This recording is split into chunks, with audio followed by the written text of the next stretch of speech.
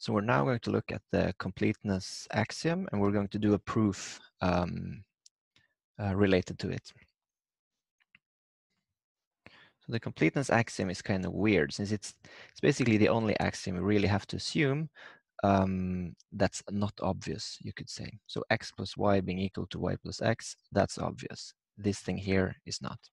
So what does it say? It says if m is a subset of the real numbers, is non-empty, so it has some point inside of it at least, and it has an upper bound. We're going to explain what that means in a second. Then it has a least upper bound. And you can, if you want, point out that this least upper bound is a real number. So least upper bound in R. Usually people omit saying this, but it's kind of understood. So what does this mean? So let's just visualize this. So let's do an example here. So if you have the real line here, like this, you can put a set here, let's say from 2 to 5, I don't really care. So then this set here has a bunch of upper bounds. So an upper bound is just some number that lies to the right of this set. So let's say 10. 10 is an upper bound. So 10 is upper bound for m, since x is smaller than or equal to 10 for all x in m.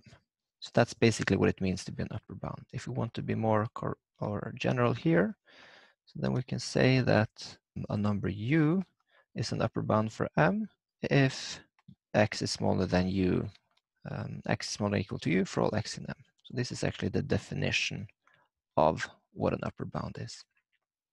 So 10 is an upper bound here. What is the least upper bound? Well, you can kind of think of this as a movement. So if I have 10 here, and then I push my 10 down here, so it goes through, well, every single number here continuously, then the completeness axiom guarantees that since m is non-empty, I'll hit it sooner or later. And the first place you kind of stop here, or you bump into it, you could say, that is the least upper bound. So here I cannot continue down past 5. So 5 here is going to be the least upper bound for m, and this is what we call the supremum of m, which we denote by sup m.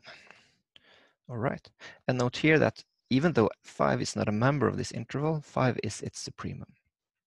And here in this example, we could see that 5 is the least upper bound and that it exists without using the completeness axiom. So this is not, the completeness axiom is not needed here. Let's do another example here just to train our intuition.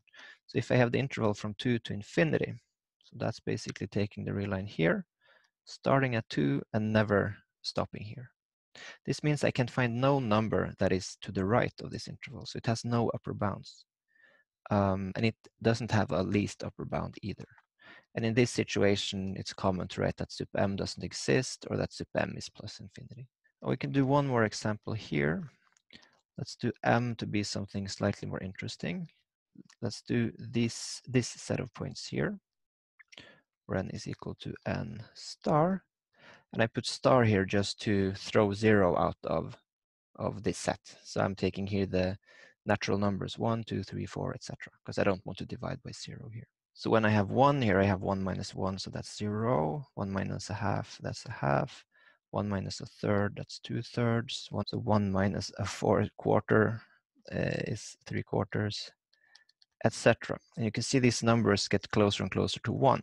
So now you can put here, well, 0, and then a half, and let's put 1 here, just for show, and then I get 3/4, 4/5, etc., etc.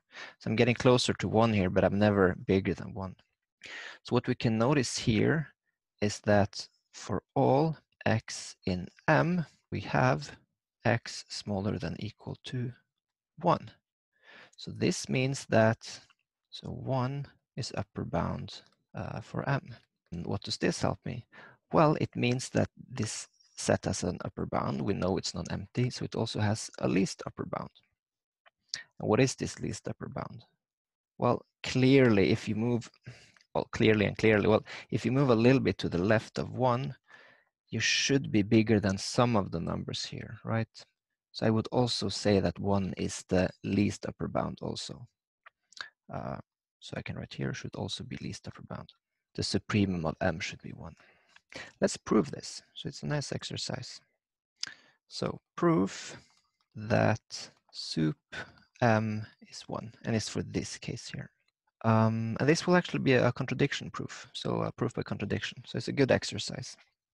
So we already know that 1 is an upper bound. So to get a contradiction, suppose m has upper bound, so some upper bound d strictly smaller than 1.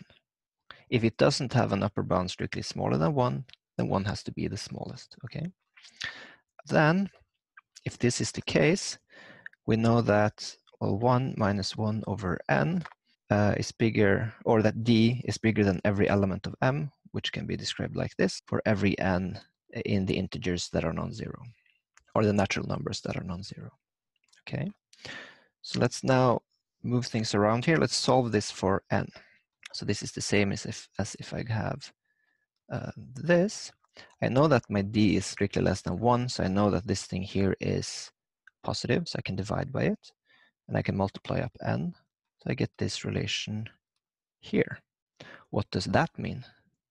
Well, it means that I have here found that, or every natural number is smaller than this number, but that's absurd because you can get integers that are bigger than any number. That's the Archimedean principle. So this is absurd. It contradicts the Archimedean principle, which we've proven in another video. And we're done.